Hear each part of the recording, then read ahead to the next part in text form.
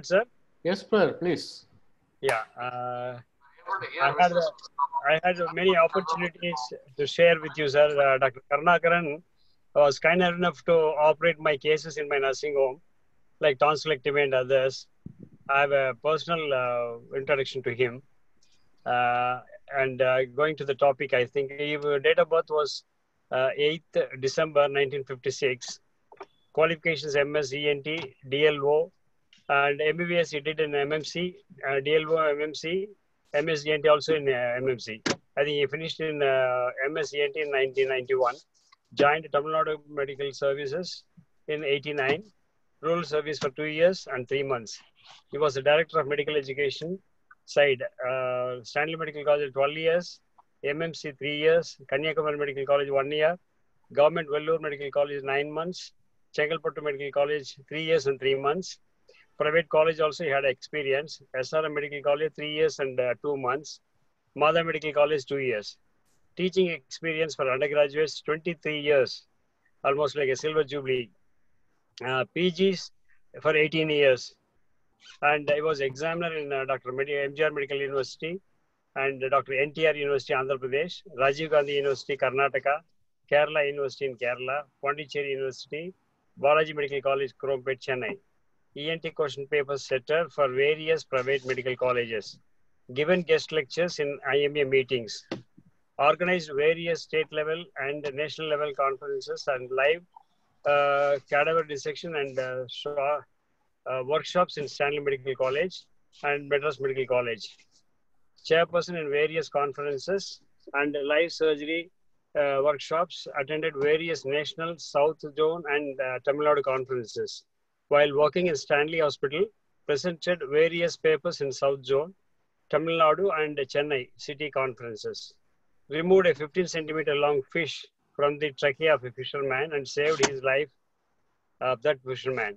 He was a member of IMA Kodambakkam branch and Indian Society of Oncology, Otology, Association of ENT All India branch, special additional experiences of doing allergy tests for ENT allergy and bronchial asthma for over 30 years.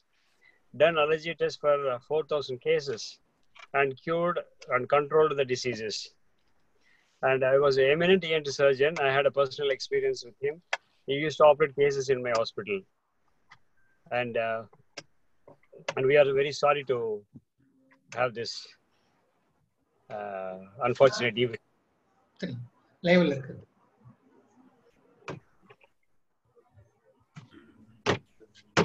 Thank you, sir. Muthabarma, sir, over to you. Yes, sir. Yeah, you go ahead, sir. I am sharing the CV of Nagendra Bhupati. Nagendra Bhupati. Sir, Nagendra Bhupati has got a voluminous CV. It got short down and say some, very important words. Welcome, Dr. Nagendra Bhupati Sengutuvan, for our branch. He is one of the few cardiologists in India to have undergone structured training in transcatheter valve therapies and with coronary angioplasty and stenting form of USA. He has been the speakers of most of the international cardiology forums and fellowship, so many awards, so many working places in this area. He has so many awards, numerous. And academic and educational positions is another long list. He has done research publication grants and grants from CHIP, clonal hematopoietic cell treatment potential, and publications more than 33 PubMed publications, international national journals. He has been sought after speakers of most Indian interventional cardiology forums.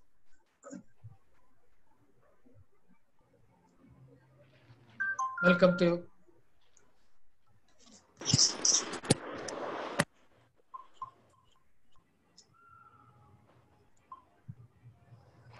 Sir, you unmute yourself. Nagendra Bhupati, sir, you unmute.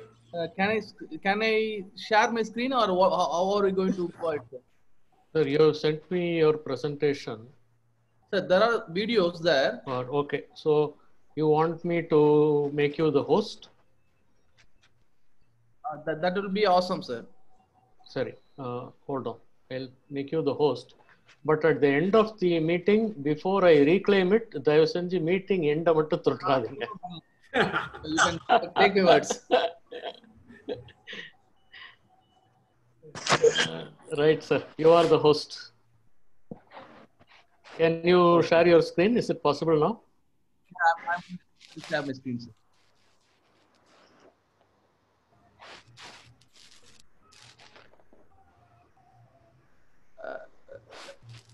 I hope the screen is visible now. Am I right, sir? Yes. Yeah. Sir, your time is 20 minutes, sir. Okay. And you can take 1 or 2 minutes extra. That's all. Okay, no problem, sir. So thank you for this opportunity. Thank you, IMA Kodambakkam. Thank you, Academic Coordination, Dr. Venkata, Dr. Yuma, sir, Dr. Bhupati, sir, Dr. K, sir, and Dr. Priya Karan for providing this opportunity. So I will be discussing about management of aortic stenosis in 2020.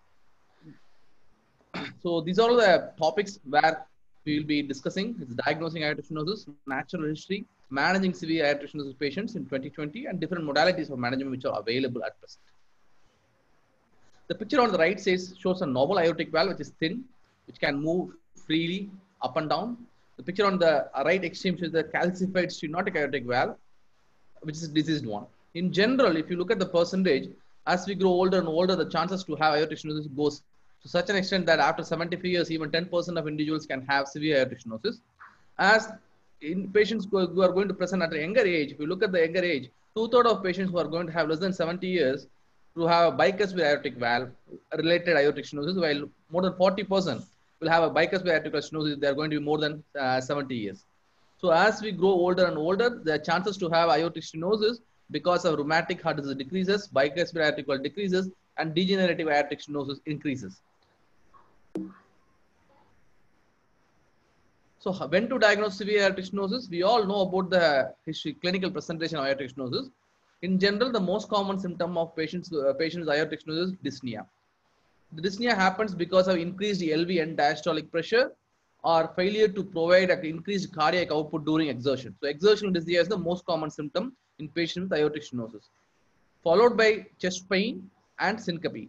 Syncope can happen in patients with aortic stenosis because of fixed cardiac output. That is, patient is not able to increase the cardiac output whenever the patient exerts himself, or sometimes after exertion, there's going to be peripheral vasodilatation, and that peripheral vasodilation is going to further decrease the cardiac inflow. And with the given a presence of fixed cardiac output, this patient can develop pre-syncope leading to syncope. And other arrhythmic etiologies like bradyarrhythmia, tachyarrhythmia can also cause syncope in these patients. Coming to chest pain can happens in patients with aortic stenosis because there's going to be a stenotic aortic valve. The left ventricular muscle is so thick, so the demand for blood flow for the LV muscle is significantly higher. There's going to be a significant change in the supply and mismatch.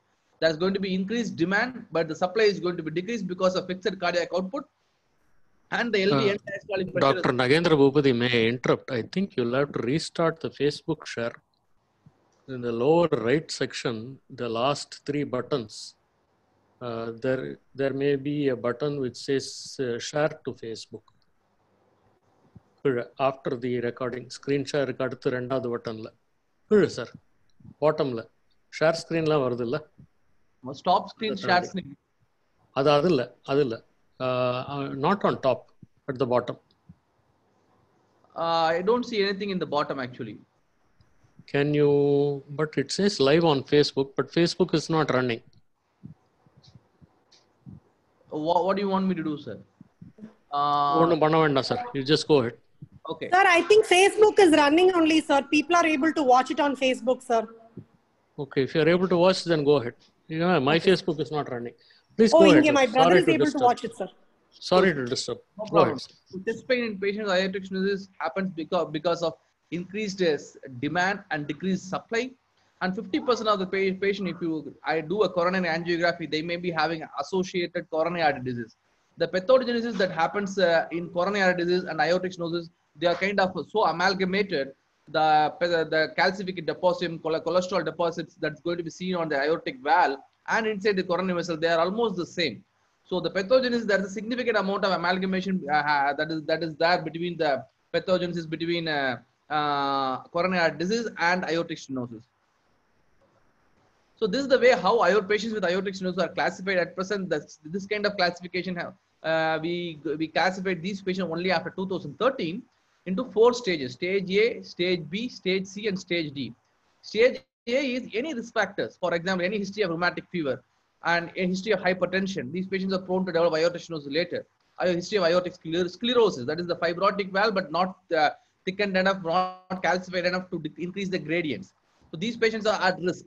Progressive aortic stenosis stage B, that is any patient who has got a mild or moderate aortic stenosis. When I say mild or moderate aortic stenosis, we predominantly classify the aortic stenosis based on 3 characteristics. Number 1 is aortic valve area, number 2 is mean gradient, number 3 is peak velocity, velocity of the blood across the aortic valve.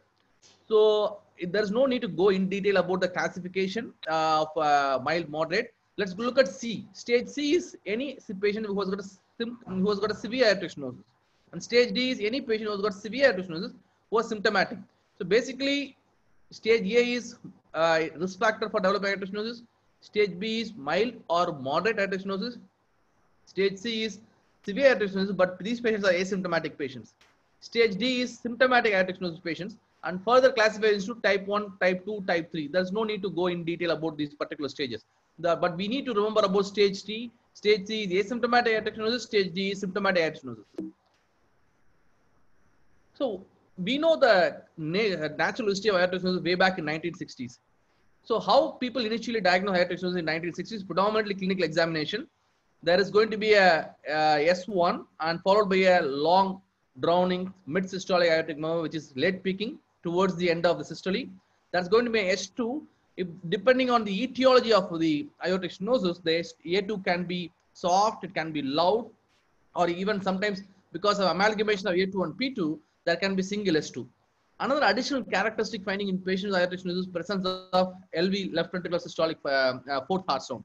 These are all the characteristic findings with which even patients were sent for surgery in 1960s. There is no clear-cut definition in identifying these patients, whether to have a peak gradient, a mean gradient of 50, 40, what exactly is the severe aortic stenosis, less than 1.7, 0.5, we exactly don't know in 1960s. There comes the natural study, which is done by Dr. Braunwald and Dr. Ross in 1968, where they followed series of patients with aortic stenosis, and they found that any patient with aortic stenosis, they are actually doing good till the time they develop some kind of symptoms. So once they develop symptoms, there's a significant downhill course in their course. Look at this point. The patient who are here, they are absolutely normal as compared to any other individual who's not having aortic valve disease. Once they develop symptoms here, with syncope, the kind of the 50% survival rate goes to 3 years. With heart failure, the 50% survival goes to 2 years. While with angina, the 50% survival goes to 5 years. So any symptomatic patients, this is the first study, first documented prospective aortic stenosis natural history study, which showed that patients with aortic stenosis should be operated. They do that way back in 1960s. So there is no role of mechanical, there is no role of medical therapy in patients with severe aortic stenosis. This is the point I would like to stress. There is absolutely no role of medicines that can help in patients with severe aortic stenosis who are symptomatic. This point we know 6 decades before itself. So what are the investigatory modalities that are currently utilized in dealing with such patients with aortic stenosis? We start with chest X-ray, ECG that may show left ventricular hypertrophy with or without strain. Echo, this is the most important investigation. Even point of care ultrasonogram machine is currently recommended to diagnose aortic stenosis whenever you hear a bedside murmur. So we classify aortic stenosis, as I told earlier, when you have an aortic valve area of less than 1 centimeter square, normally it is something of more than 2.5. Peak velocity of 4 millimeter per second. Normally the velocity is less than 2. Mean gradient of 40. Normal mean gradient is less than 10. So whenever the aortic, we reach this category of severe aortic stenosis, aortic valve area, peak velocity of the blood across the aortic valve, and mean gradient difference between the left ventricle and the ascending aorta, which has happened because of aortic stenosis, we classify them into severe aortic stenosis. Cardiac catheterization is recommended only if there is going to be discordance between clinical symptoms and echocardiographic presentation in a particular individual, and it is a must before proceeding with any form of invasive therapy in these patients to rule out associated coronary artery disease. In most of the individuals, if they are going to be more than 40 years, we recommend doing a coronary angiography. That's mandatory either before surgical therapy or transcatheter therapy. That this is the detailed algorithm that is recommended for patients with aortic stenosis. There's no need to go in depth regarding this particular talk. So we know that aortic stenosis is symptomatic. They need aortic valve replacement. There is no medical therapy that can cure aortic valve stenosis. This is an obstructed door. It cannot be cured with medicines.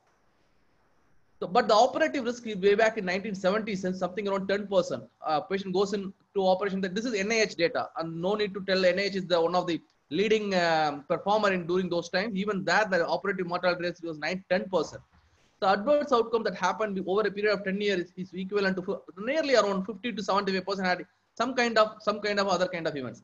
The available valve during the time was Starr valve, so ball and cage valve. This is currently not available.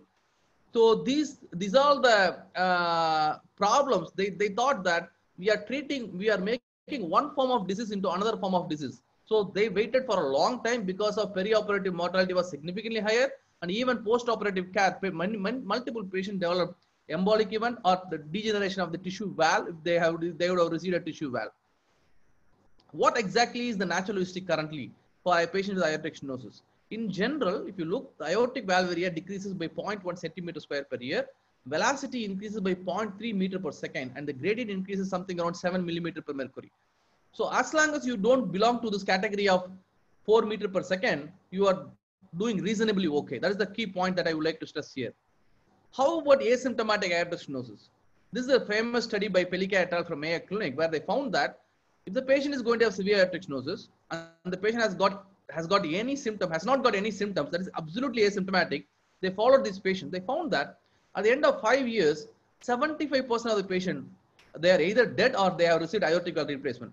So what is the difference between these category of patients who are either dead or recovered or received aortic valve replacement as compared to individuals who have not got any aortic valve replacement? They found that these patients had a higher velocity, that is their peak velocity was more than 5.5, or they had a significant amount of calcium on the aortic valve.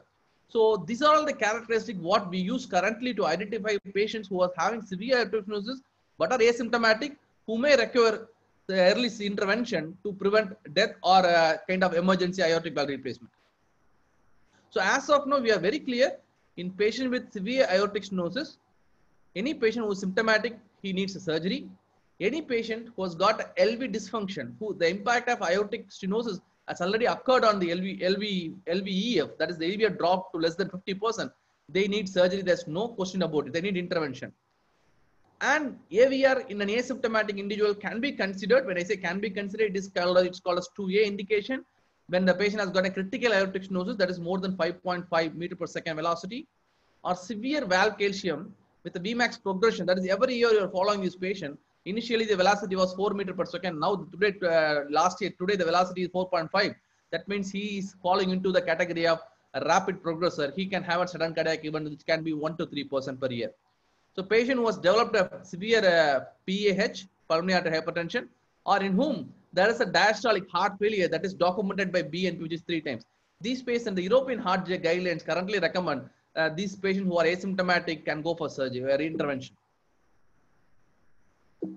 So most of us don't think that aortic stenosis is a benign disease. No, it's not.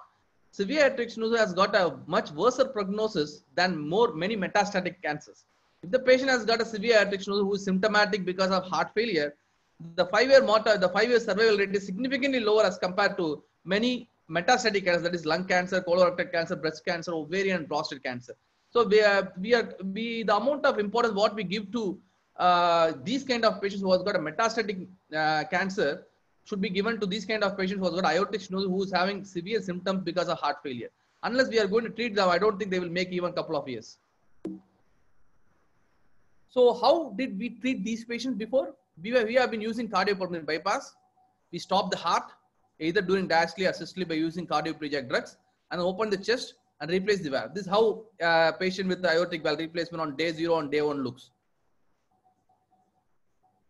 What is the role of transcatheter therapy in aortic valve disease? Way back in 1990s, when Dr. Alain Cribier from France conceptualized the idea, people were thinking it is never possible. It's impossible, cannot be stented. It's too dangerous. Coronary artery, there are a lot of additional structure which is near the aortic valve, like coronary arteries, interventricular septum, conduction tissues. We cannot do it. That's what people who didn't believe his concept questioned him. But they initially did a kind of in vitro study. They found that aortic valve is stentable just like a coronary arteries, and they found that it works well in 1994 itself. But it took almost 8 years for him to identify an appropriate patient. This is the guy in whom the first procedure was done way back in 2002.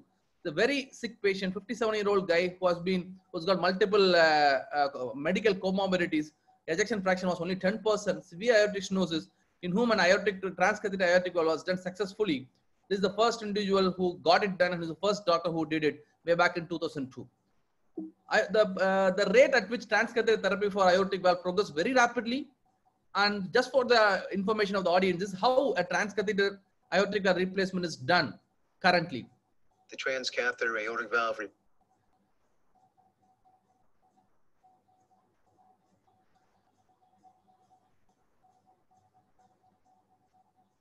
This is the video that clearly says that the aortic valve in this particular portion that separates the left ventricle and the ascending aorta, the valve is having restricted movements with the thickened leaflet with calcium deposited in the aortic valve. The small holes, what we are seeing nearby is the coronary ostium. In general, we go through a femoral artery. We put a small wire all the way into the left ventricle.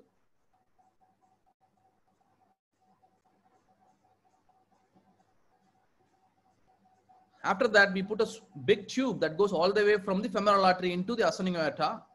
This is the balloon that goes across the aortic valve and dilates the aortic valve so that we can deliver the valve comfortably in the next step.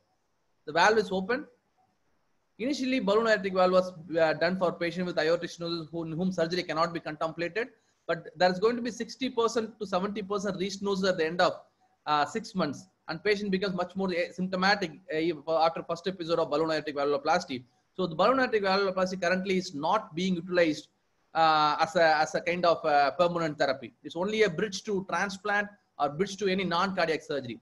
Now look here, we are trying to position the valve across the aortic valve. Now the valve is inflated, the balloon is inflated and it delivers the valve. There are two types of valve which are currently available. One is a balloon expanding valve, other one is a self-expanding valve. In this particular video, what it has been utilized is a balloon expanding valve. And look at the way how the valve functions after deploying the valve. You can see the valve leaflets which are normally moving. If you could remember the previous video, the valve was not moving at all. So this is how a transcatheter aortic replacement is done currently. So what happened with transcatheter, the rapidity at which the technology helped the cardiologist to do this procedure. Currently, this is the most commonly done procedure next to coronary artery disease regarding adult structural field. So the evidence for this particular procedure is robust. More than 300,000 to 400,000 have been received this valve throughout the globe. It all started with patients in whom surgery cannot be done way back in 2008. Now, this has been compared equivalent to surgical aortic valve procedure in patients in whom the surgical risk is even low. So this is the category of patients in whom surgery cannot be done, started with high surgical risk, started with intermediate surgical risk, and started with low surgical risk. So it was properly done, highly selected individuals, started from very, very high risk patients in whom surgeons have declined to do the surgery because of surgical mortality associated with these individuals, going back all the way to low risk individuals who are young, who are 65, 70, mean age is 72, 73 here, in whom the outcome of surgical and transcatheter aortic replacement are equivalent. To add more, FDA, the US FDA has approved the therapy transcatheter aortic valve in patients with aortic stenosis, irrespective of all the any kind of risk associated with these patients. The only thing what we currently consider is the predicted survival for a particular individual should be more than 1 year. That is the only thing what we consider at this point of time. This is the way how we do TAVR in our cath lab. It's a minimalist approach. Most of the time it is done using conscious sedation. There will be 2 operators, 1 surgeon on standby, 1 perfusionist on standby, 2 scrub nurse, 1 floor nurse, and a technician. Yeah, center line is not usually placed, Foley's catheter is not usually placed, and we prefer putting a radial line for the anesthetist to monitor the pressure. We in general prefer going to transfemoral artery. Initially, in patients who are having severe peripheral artery disease, transfemoral could not be done. So initially, the people have utilized trans aortic procedure and trans axillary procedure. Now these alternative routes are obsolete. We are not using these routes. Currently, we are using either trans carotid or trans axillary approach.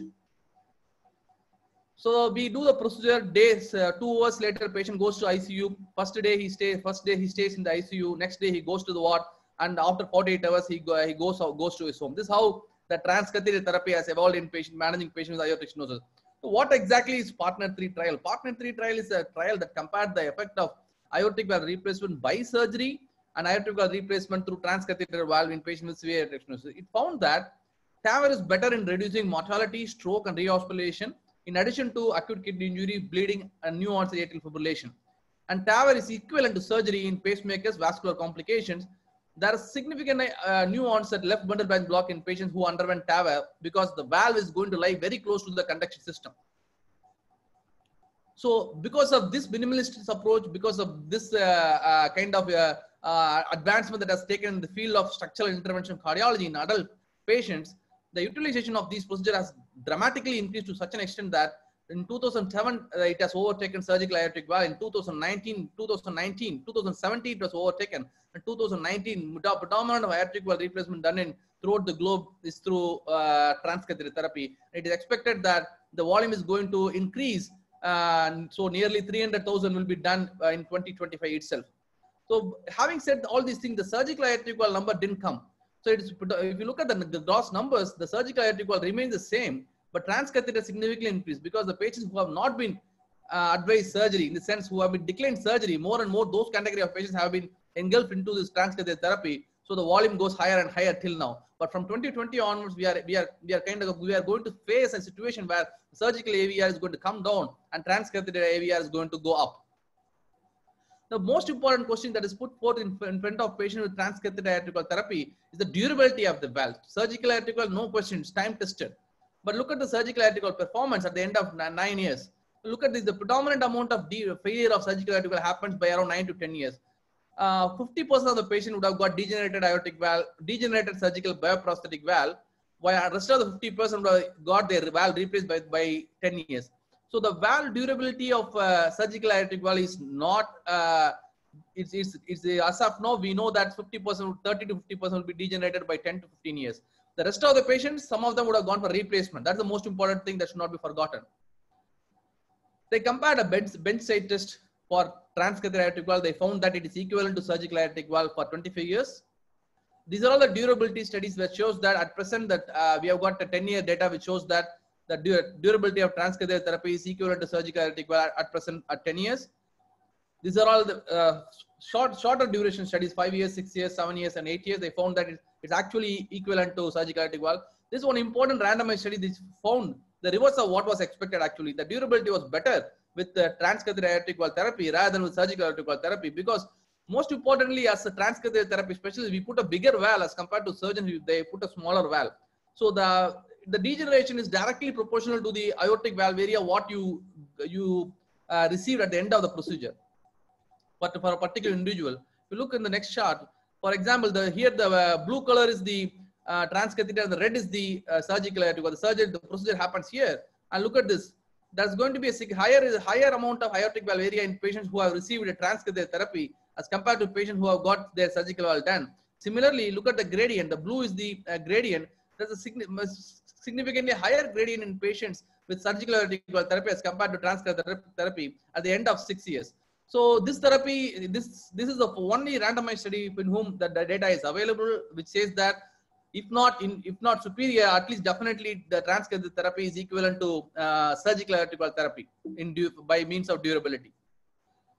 How about putting a valve inside a valve? Many patients who have got surgical aortic valve before, the second option, because of various comorbidities, they may be declined. In such individuals, putting a valve inside a surgical aortic valve, it's very feasible. Technically, it's much more easier than putting a native valve aortic valve. The only problem is this may create some re-access issues to the coronary. So we do CT scan before all transcatheter procedures to predict the kind of coronary artery involvement, whether it is feasible or not by from the CT scan and proceed with the procedure.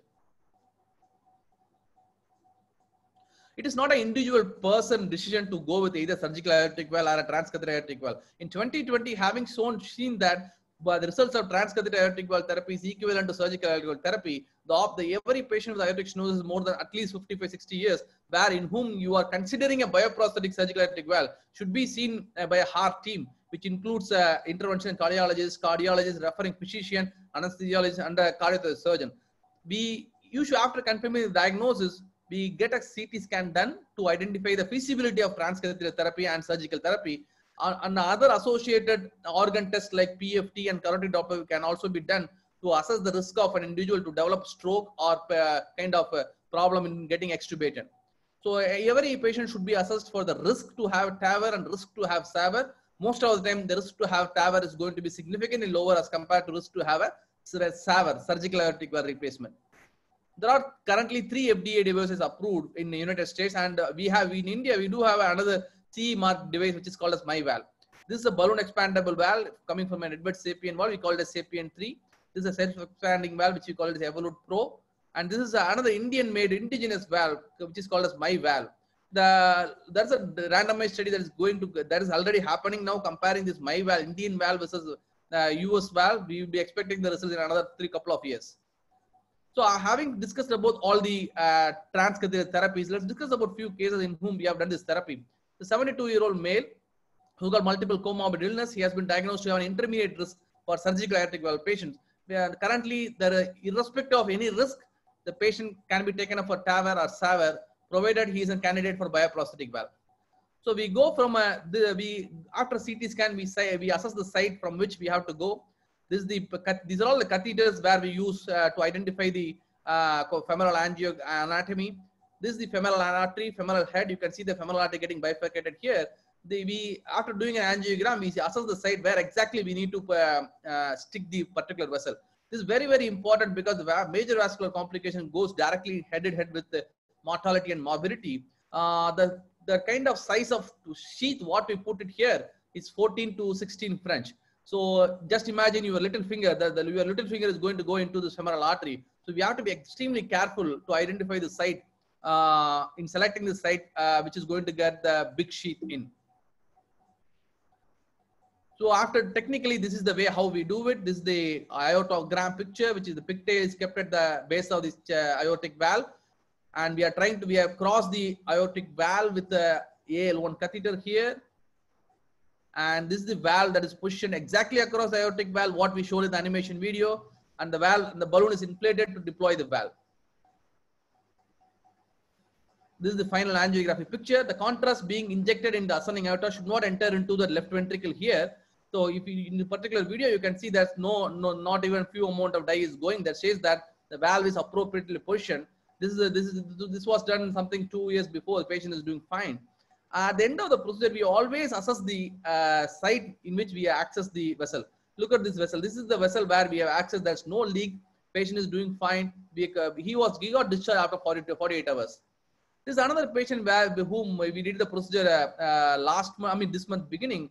He had a severe aortic stenosis with the chronic idiopathic thrombocytopenic purpura. The platelets were something around 36,000. CTVS consulted elsewhere, declined surgery, and referred to a heart team for TAVR. He is an intermediate risk for TAVR, but considering the prior surgical decline for SAVR, surgical aortic valve, it's become a class 1 indication for aortic valve replacement. Incidentally, he was also found to have a kind of completely closed VSD in his interventricular septum. You can see the densely calcified aortic valve here, which is almost stuck, not opening at all. So this is the aortic valve continuous wave Doppler, which shows that the gradient across the aortic valve is something around 95 and 60. Anything more than 60 and 40 itself is severe aortic stenosis. This patient is living with severe aortic stenosis for the last 6 months and he's symptomatic. He's not able to lie down. He's got history of paroxysmal nocturnal dyspnea. If you don't treat such kind of patient, the mortality, the event that is going to happen in this particular kind of individual is something around 50% at the end of 2 years. So this patient was taken for procedure. Again, we assess the stick site where exactly we are going to prick.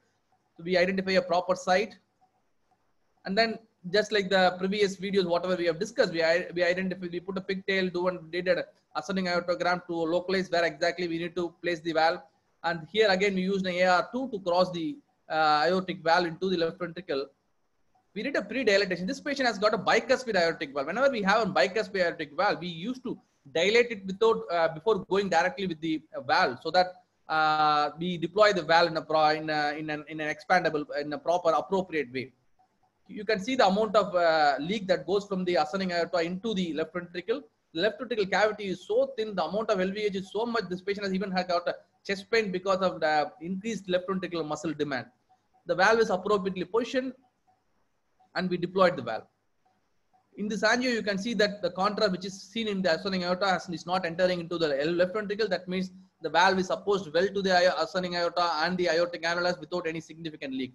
This is the final pelvic angiogram which shows that there is no evidence of dissection or leak in this particular patient. He got discharged after 4 to 5 days. He had a little prolonged hospitalization because of his platelet count. With a platelet count of 36,000, it's pretty difficult to do any kind of procedure. But we did it completely percutaneous without even opening the artery by means of cut down. So this is the aortic valve of this particular patient. Before the procedure, you can see severely calcified restricted motion. And if you focus here, the valve is opening like a new valve, absolutely newborn valve, without any significant amount of leak. So in 2020, the decisions of doing a native severe aortic valve stenosis procedure by means of TAVR and SAVR should be discussed with the patient.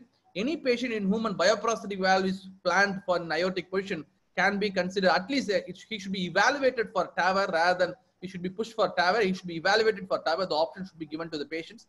The surgical risk for and TAVR risk for a particular individual should be discussed with every patient along with his. Any specific procedure can be selected by the heart team that involves patient, surgeon, in the intervention cardiologist, physician, anesthesiologist, and the perfusion team. Transcatheter TAVR should be the norm in future. Long-term 10-year follow-up data in low-risk trials are planned. We will be getting the results in another couple of years. Heart team approach is very, very essential in such patients.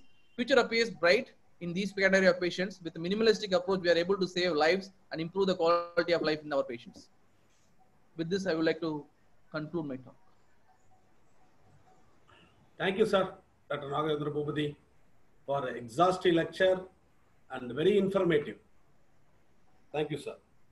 Since it's an endowment oration, no question is entertained. If you have 1 or 2 questions, you can ask. Okay, you can raise a question. Dr. Karunakaran raise a question. Sir, you unmute yourself, sir. You unmute. Sir, there seems to be an imported valve where there is a lot of difference in the expenditure. Is it advisable to go for the imported valve? That's a good question, sir. Currently, the indigenous valve have been utilized in more than 1,000 patients. The results of the same is at present looks good, but there is no head-to-head comparison between indigenous valve versus Western valve. There's a study that is being conducted at present. It's called as landmark trial. Once we get the data, I will be able to answer this question comfortably. But as of now, if someone can, is only giving the data to them. We can't, unfortunately, as a physician, we won't be able to treat poverty. So this is the data what is available. This is the valve which is approved by US FDA, utilized in more than 300,000, 400,000 individuals globally over a period of 10 years. It's the valve in which you have used over 1,000 patients. The choice is patient, should be given to patients. Sir. If an individual can afford an US FDA approved valve, on any fine day, it can be considered as compared to an indigenous valve, where there's no head-to-head comparison available. Thank you, sir. Thank you, sir. Now we move on to next